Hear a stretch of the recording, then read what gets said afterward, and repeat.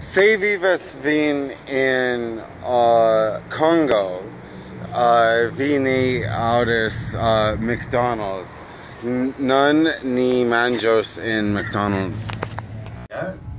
So, I was reading the Universal Language, the complete textbook by John O'Connor and Lazarus Zemenhoff, Ludwig Lazarus Zamenhoff.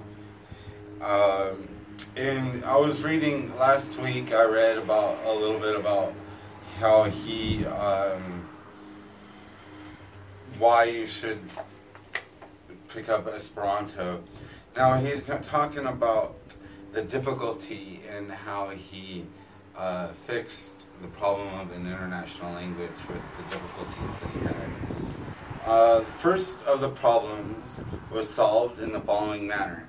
I simplified the grammar to the utmost, and while on the one hand, and I carried out my object in the spirit of the existing modern languages, in order to make the study as free from difficulties as possible. On the other hand, I did not deprive it of clearness, exactness, and flexibility. My whole grammar can be learned perfectly in 1 hour.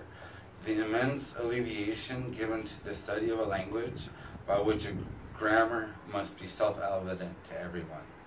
I established rules for the formation of new words, and at the same time reduced to a very small compass the list of words absolutely necessary to be learned, without, however, depriving the language of the means of becoming a rich one. On the contrary, thanks to the possibility of forming from one root word any number of compounds, expressive of every conceivable shade of idea, I made it the richest of the rich amongst modern tongues. This I accomplished by the introduction of numerous prefixes and suffixes, by whose aid the student is enabled to create new words for himself, without the necessity of having previously to learn them. For example, the prefix mal denotes the direct opposite of any idea. For if, for instance, we know the word for good, bona, we can immediately form that for bad, malbona, and hence the necessity of a special word for bad is obviated.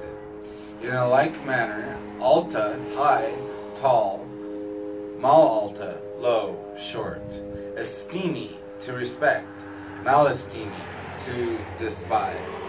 Consequently, if one has learned this single word, mal, he is relieved of learning a long string of words such as hard, cold, old, dirty, distant, darkness, shame, to hate, etc., etc.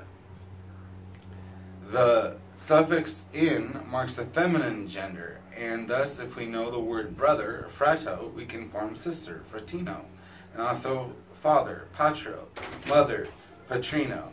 By this device, words like grandmother, bride, girl, hen, cow, etc. are done away with.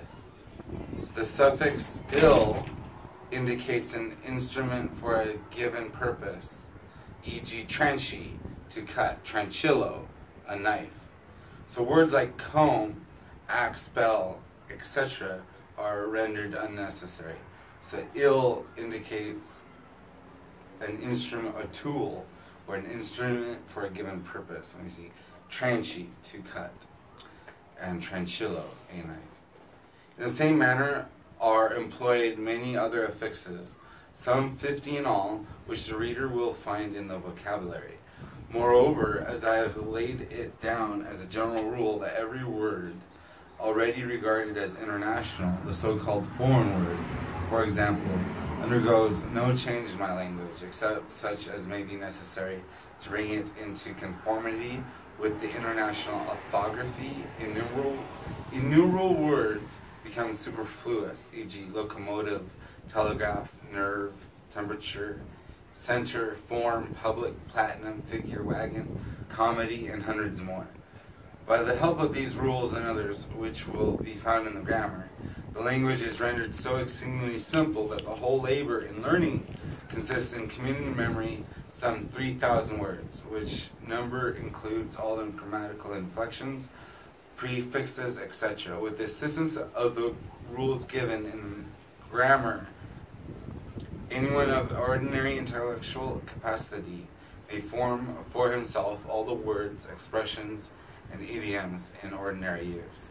Even these 3,000 words, as will be shown directly, are so chosen that learning them offers no difficulty to a well-educated person.